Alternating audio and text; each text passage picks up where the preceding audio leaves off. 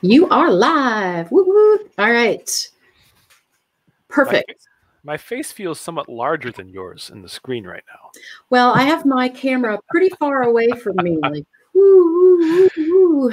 It's that deceptive Andre the Giant look, though, I'm going for. It's the forced perspective. Yes. So I think it's always better for me if I'm a little bit away from the camera.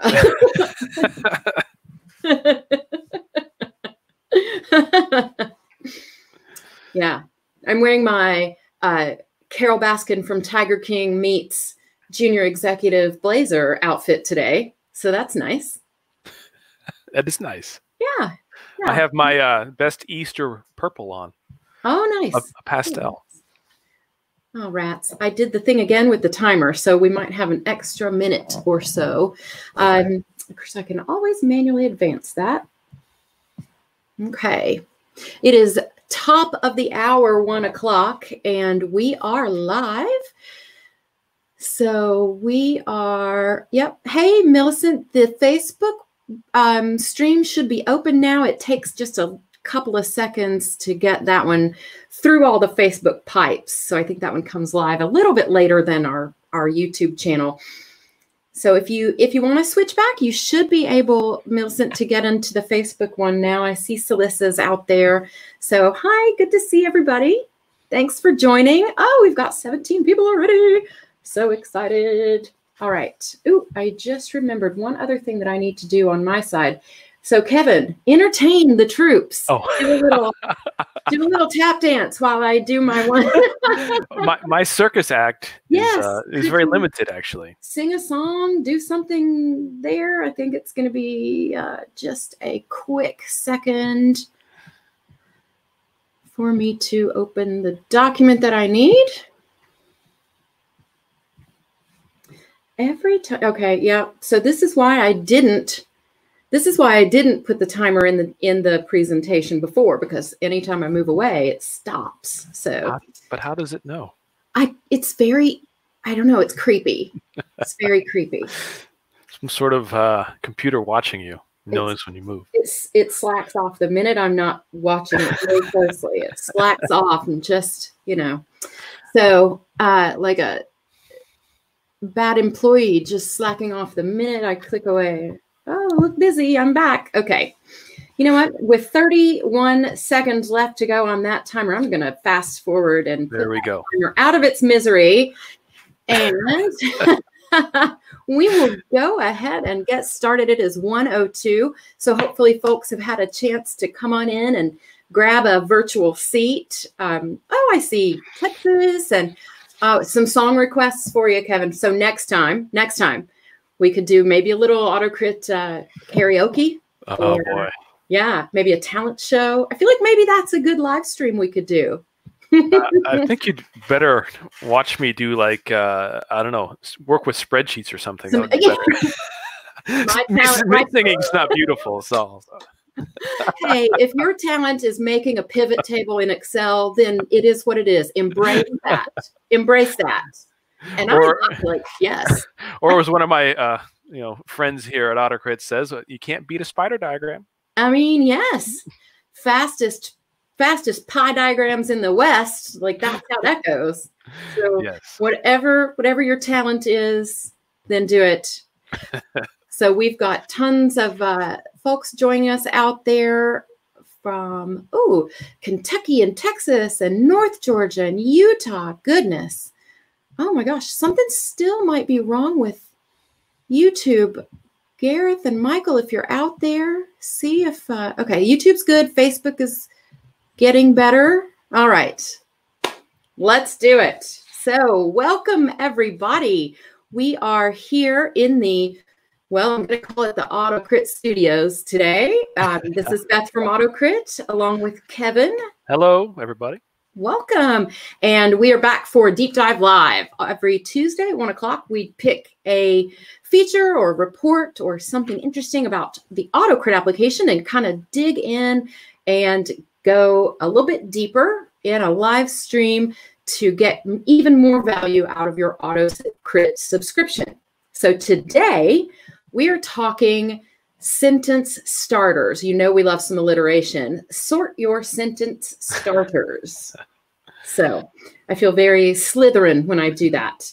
I couldn't say it 5 times, that's for sure. Nope, that's a tongue twister. We were practicing it backstage as part of the vocal warm-ups, and it was really difficult. So sentence starters, difficult to say, but a pretty simple concept that can really make huge, serious changes to the way you write. Serious sentence starting changes.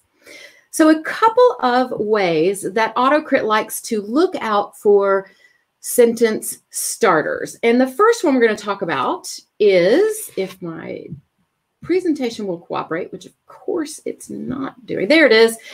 Initial character names or pronouns. So guess what that means? It means you're starting a sentence with either your character's name or their pronoun. Simple. So why is that a problem? Everyone needs to know your characters. The point is to build that relationship, get to know those characters like they're real people. So the major reason is back to something we talked about a few weeks ago here in Deep Dive Live. Anybody guess what that problem might be? If you are starting all your sentences with either your characters' names, Bob made a sandwich, Bob ate the sandwich, Bob said the sandwich was good, or pronouns. Instead of saying Bob, he made a sandwich, his sandwich was good, he enjoys a sandwich more than Joey on Friends. So as you can see, when I'm talking through that example, that the problem is it's boring and it's repetitive. So back to our spider men, right? Repetition. Spider people. Oh, good. Yes, you're right. Spider people. It gets very repetitive, and that can be quite boring for your reader. Not interesting to read. Probably not that interesting to write either. So looking at this sentence, right? Norman entered the kitchen and walked to the cabinet. He opened the cabinet door and picked up the bottle of ketchup. He shook it to make sure the sauce wasn't separated before he put it on his hot dog. He hated watery ketchup. So what do you notice about that, Kevin? Just about every sentence starts with a name or a pronoun. Yeah. Well, the first thing I notice is, yes, watery ketchup is terrible. And I firmly agree with that. But you're exactly right. Every sentence starts with he.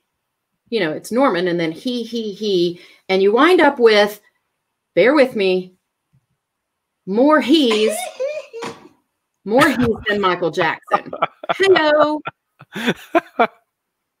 This is where we pause for the crowd to, heap us with praise for the dad jokes. And I'll even do it again in case anybody missed it. More he's than Michael Jackson. So if you loved it, let us know. If you hated it, let Gareth know he wrote it. I'm just going to go ahead and say that. So yes, it's he this and he that, or she this or she that. How could we phrase these differently, right? So looking at this paragraph, everyone warm up your keyboards.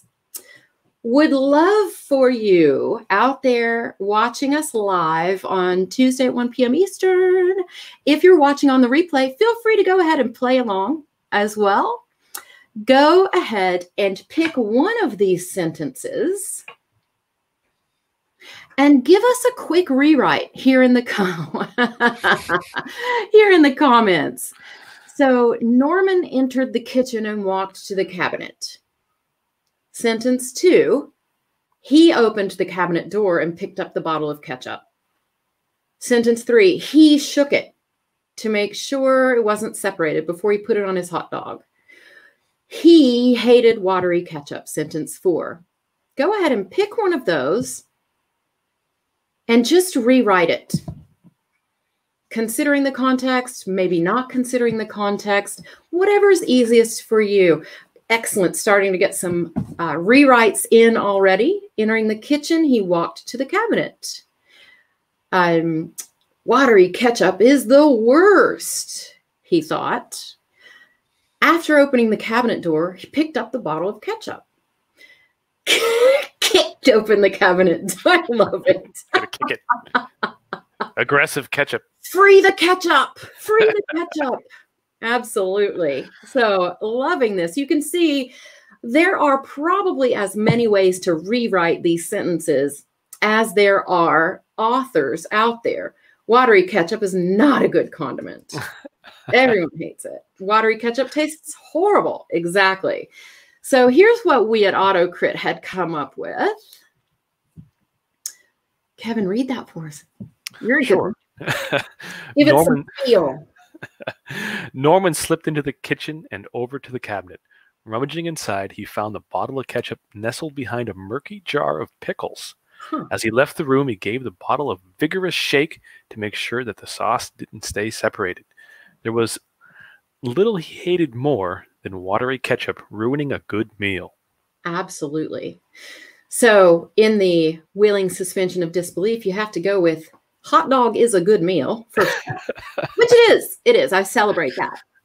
But you can see there are just so many more showing ways to get that point across, right? And back to our showing versus telling, this really paints such a strong picture. You know, the cabinet door swung open to reveal a bottle of ketchup is one suggestion from the community. Ugh, I hate watery ketchup as a direct set of dialogue. So really tons of ways to keep this story moving forward in a really interesting and compelling way, right? So as you can expect, this was a really quick off-the-cuff example, but focusing on that beginning of each of those sentences, you can easily add a little bit more variety and a little bit more detail to what we're putting across. It really kind of opens it up and gives the story more room to expand. There is still a use of he in the example that we came up with, and we also have Norman's name in there. Sure. But if you'll notice, Kevin, it doesn't feel as repetitive, right? No. And why is that? It's the sentence structure that you get into rhythm when you start reading, and it's almost like singing a song. Even if you just move the words around, like he's still in the sentence, but it's just not the first word. So it's kind of like the beats of the sentence as you kind of go over in your mind. It kind of drums into your head a rhythm that you have to kind of break sometimes, depending what you're trying to do, of course. Sometimes it's very effective. But for the most part, you want to limit that to maybe a paragraph or something if you're trying to, have somebody listen to their breathing or something like that. But anyway, you want to kind of spread it out, not have your whole book that way, a whole chapter that way. Be awful. Absolutely. It'd drive you crazy. So it's the hidden beats, I guess you could say, of the writing. Yeah, and we talk a lot on our deep dive lives about kind of the musicality of your writing and the tempo and the measures and the beats. So it can be a strong tool to have to have a series of sentences that follow the same structure or that start the same way. If you're doing it on purpose, as we always say in AutoCrit, if you're doing it on purpose, absolutely use those tools. What AutoCrit can help you do that Kevin will illustrate for us in just a few minutes is show you where that's happening and then give you the choice to replace it, move it, reword it, or if you're doing it on purpose, just reject that AutoCrit recommendation altogether. And Kevin will get to that in just a moment. Before we jump over there, though, I mentioned at the start, there are two ways, or the two sentence starters that we always like to look out for at AutoCrit. And one was the initial names and pronouns. The second one is the initial conjunctions. So the ands, the buts, the whatevers. And ing words sometimes fold into this as well. So in the rewrites earlier, we had a few ing words starting it off, and that definitely mixes it up. Now, if that's the only solution that you deploy in your writing, it might still get a little repetitive. So let's look at another example. And I highlighted these starting conjunctions in here.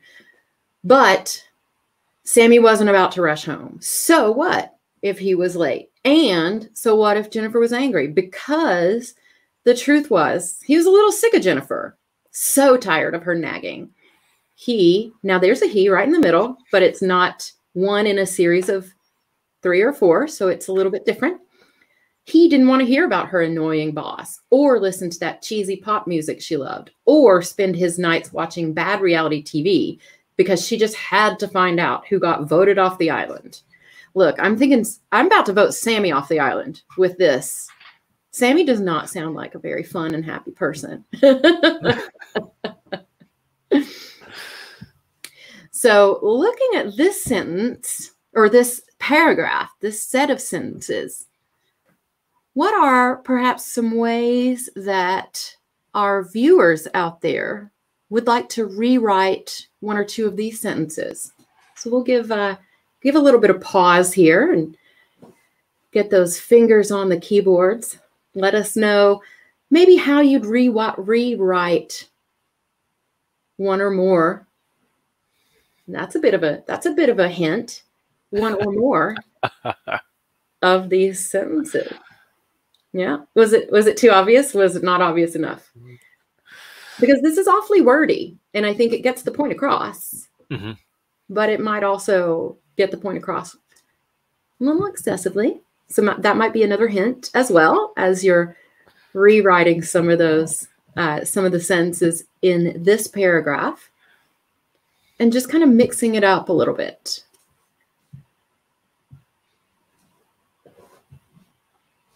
So, yep.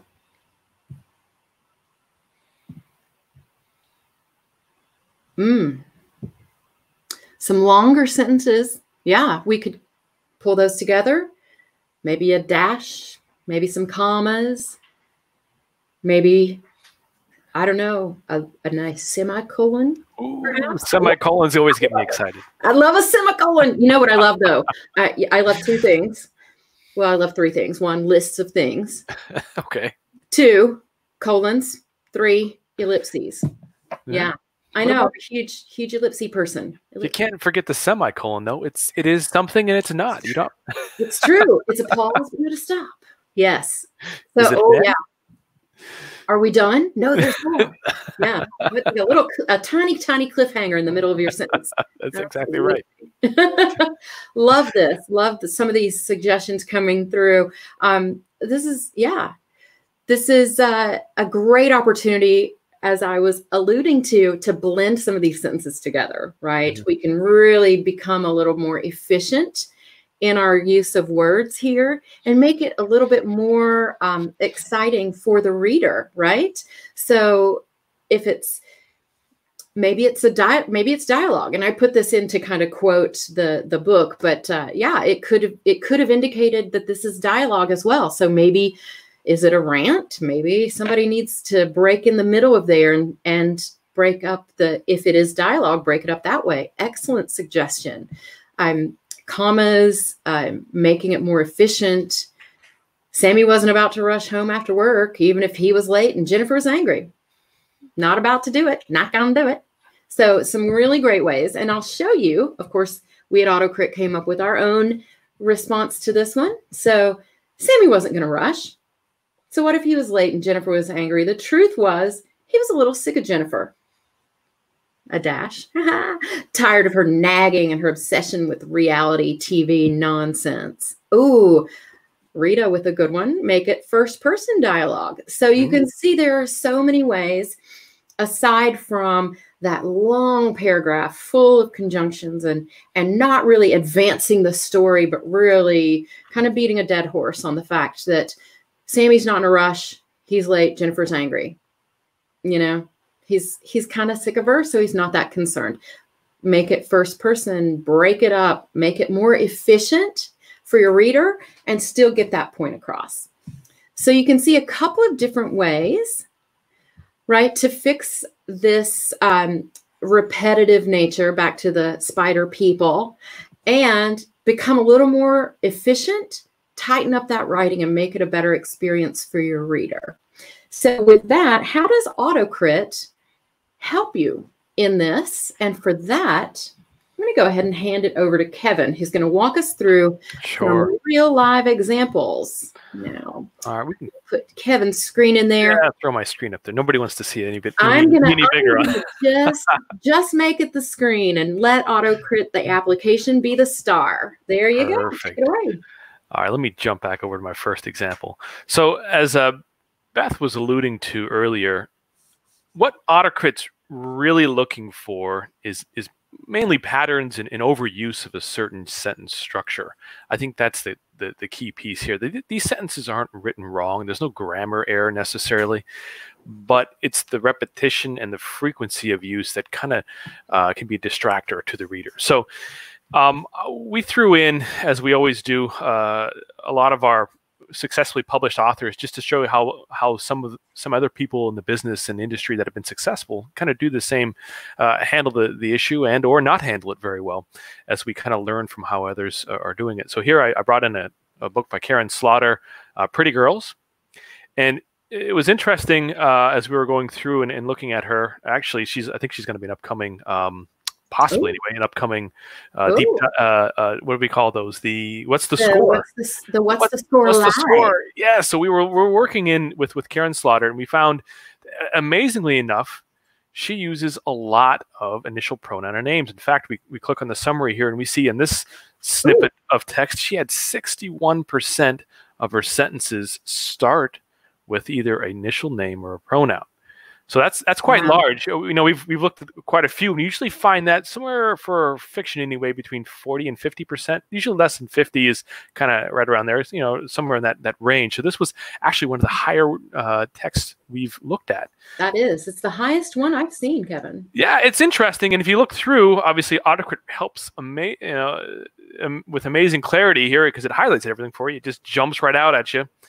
That you see all the initial sentence starters there with either a name or a pronoun, and you can kind of see the counts here. Obviously, this is a he/she, a story of some sort. There's a lot of them, and we find that authors typically follow the same pattern. So I'm going to grab another book by Karen Slaughter. It's actually a brand new one that she just came out with. I think it's coming out. It was out in the UK last week, and it might come out in the US shortly, I guess. Ooh, fantastic. The Silent Wife is another one, and I dropped it in here, and this one's 54%. So still a little bit on the high side, but as you see, when we look at these authors, we try to figure out their fingerprint and their patterns. They kind of mimic, as they write, some of these trends.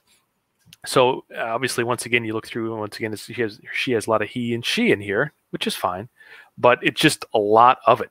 As you look at this paragraph, almost every sentence starts with another. So we're not saying it's wrong by any stretch, and definitely Karen Slaughter is a very famous and popular author, so we're not criticizing that, but she definitely has a pattern in the system, and she sticks with it.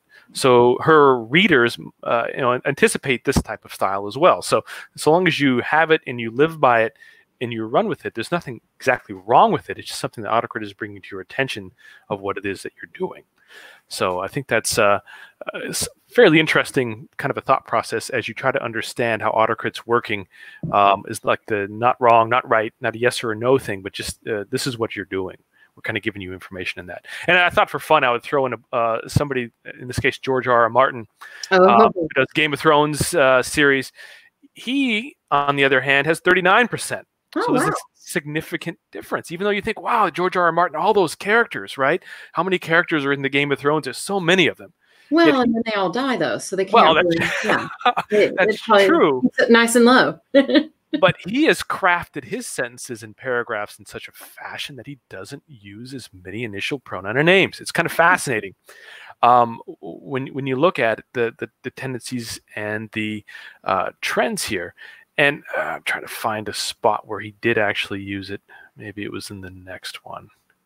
I'll have to quick and jump over here. Yes, it was in here. So obviously he does use it quite a bit. And this is actually the first Game of Thrones I dropped in. But he also has spots where there's not as much. Like in this case, there's only one. So he, when he's working this sentence, it was going his and then he. every single one started with it, but he is a little bit better at varying his sentences with his description and his backstory, and maybe his world building type paragraphs, for example. He doesn't always use it. And here's another paragraph. So you can see that it's much more sparsely laid out when he drives it home with it, and he pulls it back and not so much. Now, So, Kevin, it might yes. also be to do with the pacing that he's mixing up there. Sure. Definitely. It handles with the pacing, like I said, the world building, some of the coloration he's bringing into the scene and the environment around him. Perhaps he's not always talking about what a character is doing and what a character is going to do or what a character has done. Everything is not character-centric sometimes. Whereas if you jump back over here to Karen Slaughter, everything was about he, she, it, you. Somebody's doing something or somebody's having something done to them, which is an effective way with the pacing and how the style of it is. But you can definitely get the feel of a difference when you switch back over to the Game of Thrones, where you have, paragraphs where there's only, say, one or two instances where they uses that technique. So it's just, like I said, it's a pacing. It's a styling of how it works there. So that's just kind of something to think about with initial pronoun and names, and kind of getting a hand hold on what it is that you're doing with it.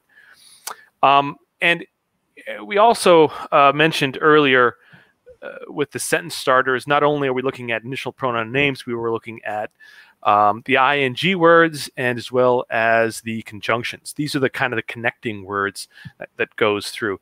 Beth, I don't know if you want to throw back up the that ketchup example again.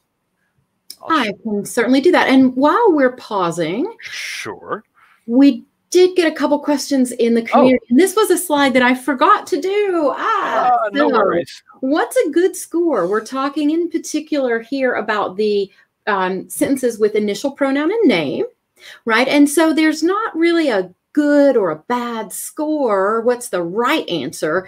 It is, as Kevin is illustrating, it really is a variation by author, right? So with George R.R. Martin, that's more his style to be descriptive around the worlds, and it's less character-driven progress of the story.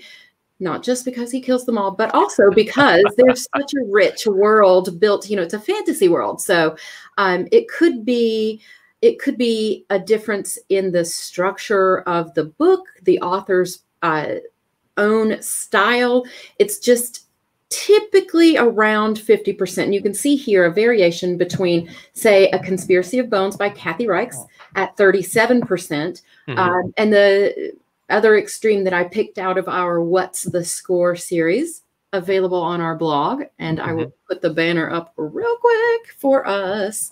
If you'd like to see more details about any of these, you can see it at autocrit.com/WTS for What's the Score. But the other end of the spectrum in my examples were the Next Always, and right behind it, Virgin River. So a couple of very different books around 50.54 to 52.34 area. Generally, books are around the 37 to 54%. The first one that Kevin touched on, what was the first one you did, Kevin? It was the Karen Slaughter book, Pretty Girls, and it shot over 60. I think it was 61%. At least the snippet that I was pulling there. Yeah, so that's why I noticed it was kind of a little bit unusual. But then I looked at a couple of the other works, and I noticed that she has that pattern of that's her style. So. Yeah. So absolutely difference in style, different approaches, but generally speaking, we see majority of them in all of the books that we've analyzed be right around that 40-50% mark. So now we're back to the catch-up paragraph. Oh, thank you. Yeah, so as we're talking about sentence starters, the other flip side of not the pronoun or names, but the sentence starters of a conjunction or an ing verb. In this case, if you were to have a tendency, let's say I want to rewrite this, I want to use opening the ketchup, he poured a thick line onto the hot dog. So if you were try to combine, because these ing words and the conjunctions are combining elements, right? You're trying to combine two things. You got to be careful when you try to do that, when you combine two things that can't possibly be done at the same time. In your mind, you think you might be able to open a ketchup bottle and pour it at the same time, but if you put it in the same sentence, you start running into conflicts of what is or is not possible. In this case, opening the ketchup, he poured a thick line. Well, you can't open and pour at the same time. So it's one of those things that you might say that in your, when you're like more like a dialogue thing, but when you actually put it on the paper, in that fashion, it starts, becoming conflicting, and some readers are going to pick up on it. It just becomes kind of distracting and annoying. Like, you can't be doing that. You can't run and chew gum and tie your shoes at the same time. You can't just keep adding a whole bunch of stuff in one sentence just to try to combine things. So be careful with combining things. So I want to go ahead and go through a couple of examples. So this is a really good technique to add clarity to things, though, and oftentimes it can work. Let me pull here.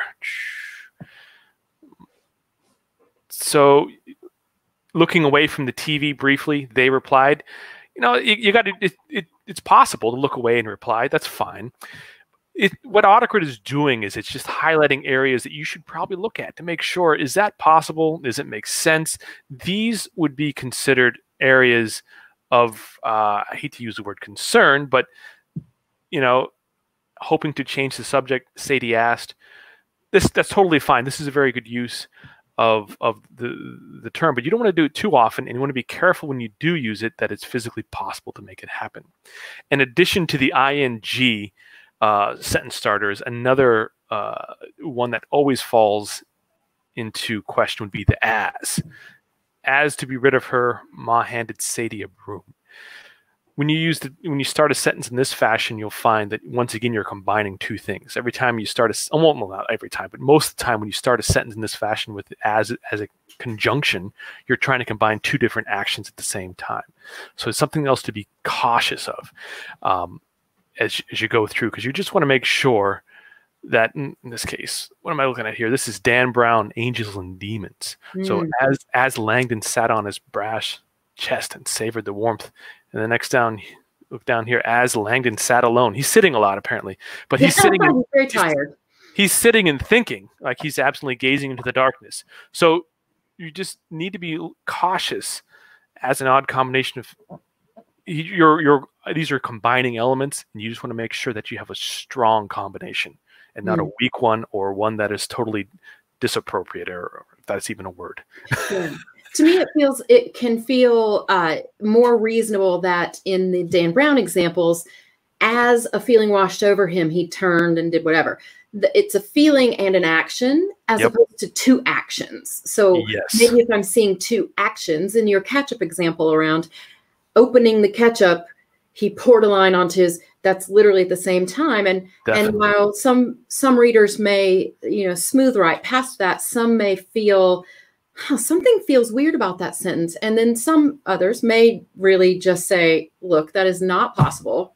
You open it and then you pour the line, pour the ketchup. So it's after opening the ketchup, he poured a thick line, as opposed to just saying they're happening simultaneously. Sure. Excellent. And that you'll see that same thing here, where as they circled the building, Langdon felt tense. So it was an action and a feeling. As they walked, he thought about the facts in his jacket pocket. So AutoCrit's not pointing these sentences out that they're wrong, although it is a little bit unusual that you have that, you got that pattern in the same sentence. You're a little bit, this is where the repetition comes in. So you got to look at it a couple different ways. Also the repetition, and does it make sense for these actions to be combined? So that's where the ing words and the as and the although and the ands kind of come into play, especially when we're talking about the fiction works, right? And I thought it was also interesting, as we talk about the overall patterns too, is that not only are these useful in fiction, they're also very useful in nonfiction. You'll find that in nonfiction, works of nonfiction, it's kind of flipped. Right now we have, in fiction, we typically have much fewer use of the words of sentence starters, which would be ing and the conjunctions. Or in this case, the Dan Brown book had 5%. Sentence starters in that fashion, but it had, I don't know, I'll run it real quick. I think it had 40% or something with regard to characters, because 45%.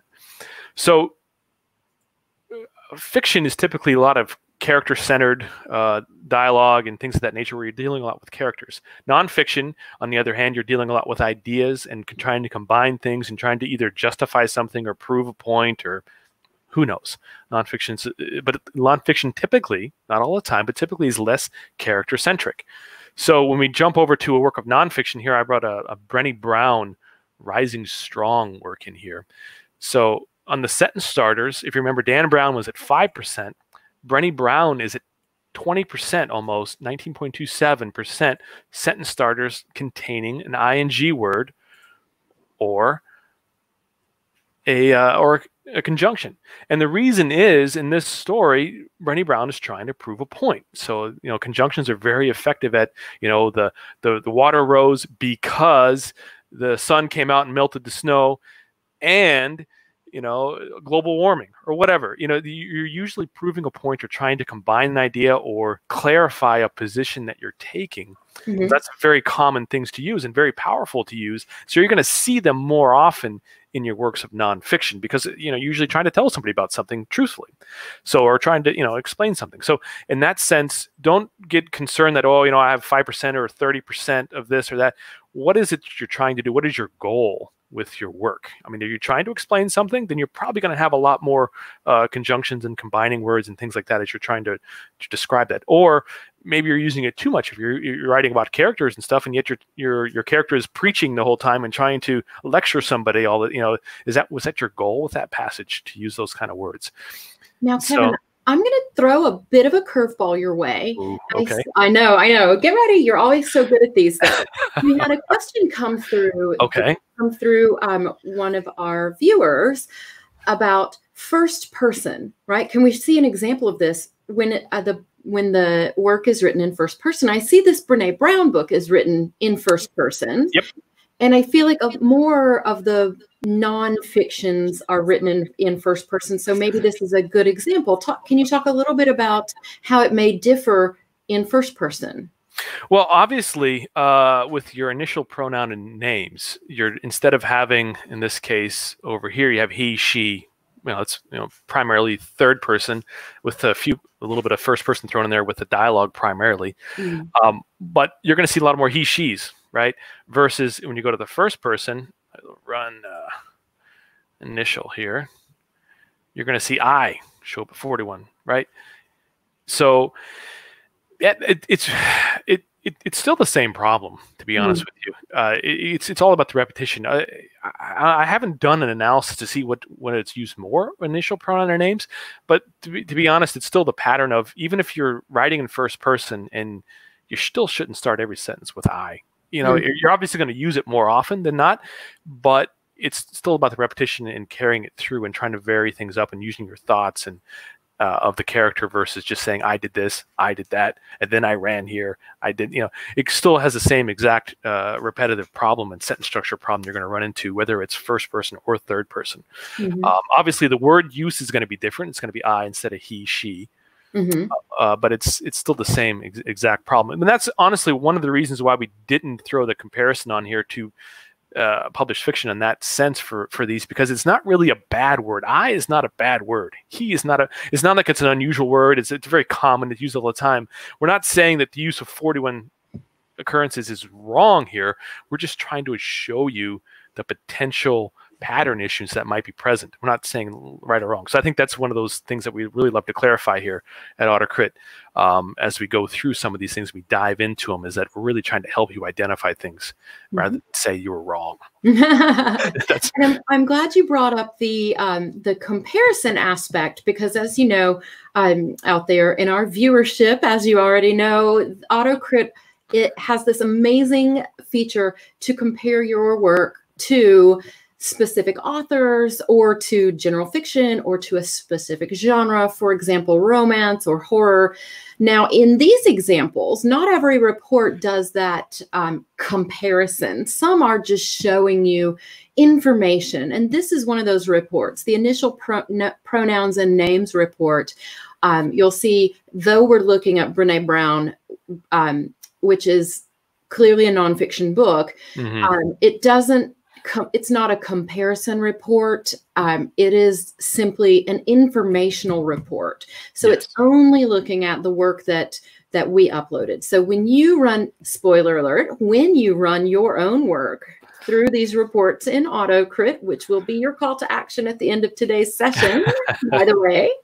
When you run your own work through here, it is simply looking at your own work and showing you your own ratio. It's not comparing your ratio to, say, Stephen King or Robin Carr or Kathy Reichs. So it is purely based on your work and the ratio in your work. So just wanted to clarify that, because I noticed it was still showing as general fiction, but this is not one of those comparative reports. So wanted to clarify that. Cool. Sounds good. I'm trying to think of this. Oh, I was going to. Ooh. This was a Graham Hancock book, and I threw it up as well, just to kind of once again reiterate the sentence starters is much higher in the nonfiction works. So I think it's a curiosity thing too. Go ahead and throw your work in. Like Beth said, your challenge is where do you stand? I mean, how often do you do this? It's something that a lot of people I don't even think about until you see it in this fashion. So I think it's a great exercise just to see if this is something that you need to look at in your work. Absolutely. So as we said, your call to action is to run the initial pronoun and names report and post your score in the AutoCrit author community. Now, again, there's no right or wrong score. It's just always really interesting to be able to, with the help of AutoCrit, dissect and analyze your work and give it that editing that you can accomplish while still staying true to your own story before you send it off to your human editor. I will say the initial pronoun and names report is free. So if you're a free forever user, free forever member, absolutely jump in there. This is available to you right now. The second one, what was the name of that second report, Kevin? It's aptly named Sentence Starters. So what you're saying is, wow, why couldn't I remember that? So the Sentence Starters report, welcome to our show, Sort Your Sentence Starters. The Sentence Starters report is a paid report. It's available with professional and elite memberships. Now, if you're free forever and you've missed that 72-hour window for your $1 trial, you know me, I always have something extra for you. We're going to go ahead and provide that $1 professional trial for 14 days for $1 for our free forever members. Now, if you're a professional member already, if you are free, if you are a lifetime member, if you are an elite member, you already have access to this report. If you want to just give us another $1, I mean, you could, but you know what? No, we're not about that. But for those who are free forever, if you've missed your trial window, or if you just weren't ready to do a trial of professional at that time, we're going to open that back up for you. And we will make sure that this link is out there in the comments as well. So you can go back and do both the initial pronoun and names report and the sentence starters report, which is, again, a paid report. And share your results out there in the community. I'm excited. Definitely. Kevin. Oh, I'm excited. I always like to see numbers. We're back to the spreadsheet thing. Yes, Kevin will make a spreadsheet perhaps. So, wow, we're seeing already. Oh, people might be multitasking during class here today. I think it's one of those hidden gems in your writing that you'd be surprised that to pull out and just take a look at. Yeah, so I'm seeing initial pronouns and names coming in 40, 50%. So looking good out there. Sentence starters from Jared, 4.2%. Yeah. So Kevin, what does that tell us about maybe Jared's writing? Well, it's probably work of fiction. That's right in there with the work of fiction. Doesn't have a lot of conjunctions associated. If you to throw it in there and you get 50% on your sentence starters on the conjunctions and ing, you got a problem. I'd be interested to read that work because that'd be. Sounds like he's mixing it up really well with the sentence starters. Definitely. We're getting another score coming through, 5.8. So, the lower the better. Keep those sentence patterns mixed up a little bit. Don't run into a very. Oh, yep, it's fiction. You nailed it, Kevin. Way to go. I'm a genius. Oh my goodness. That's somebody's gonna put something like the Constitution or something in there, and oh my goodness. or I'm some not even sure throw me a crazy thing. I don't know. That's all right. Lorem ipsum text. Something, yeah. See what happens. No, let's see if they can stump me. Maybe that'll be a new feature that we have called Stump Kevin. That'd be fun, wouldn't it? Oh, it'd be great. Yeah. Great. I'll be like the guy at the carnival where they throw balls at, try to knock into the water. That'd be just be a new feature at AutoCrit. Try to dunk Kevin. Dunk Kevin. Oh, if we could hide some Easter egg features in our platform, I would vote for that one. Yeah. Definitely. So I think as we come upon 1:45, we're right on time. It looks like not a lot of other questions coming in through the community. I think we're in great shape, which means either it was so boring that no one's listening, or no way, not possible. No one has questions, which is terrific. That means we've explained it so well that people are excited just to go out there and run these two reports, the initial pronoun and names report and the sentence starters. Again, we'll make sure that that link is available to you if you've missed your $1 window. We're going to open that back up for you. And back to an earlier part of the show where we shared some of the other authors' scores with you.